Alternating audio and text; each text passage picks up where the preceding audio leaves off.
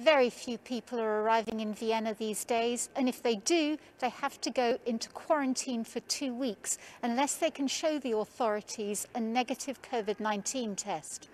Now, when I came back to Vienna from Italy a few weeks ago, tests like that were very hard to come by, but now they're being offered here at the airport if you want to pay. And this is where the testing takes place, in a building near the terminals. Passengers are asked to make appointments in advance to avoid any build-up of crowds here in the waiting area. The lab offers PCR tests, which will tell you if you're currently positive for COVID-19.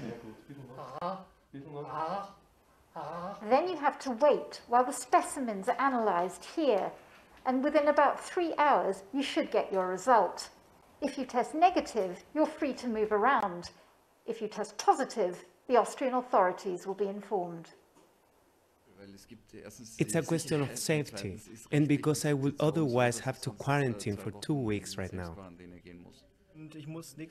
I have to go back to work next week, but as my employer is paying for the test, I may be able to avoid the quarantine.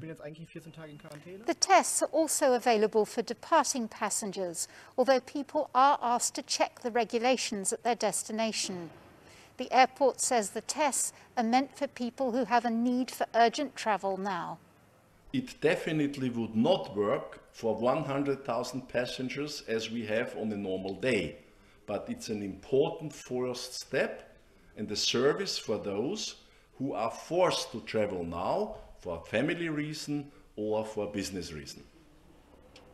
For now, air travel is still strictly limited, but there are hopes that testing could make things easier here in Vienna and in other countries as well.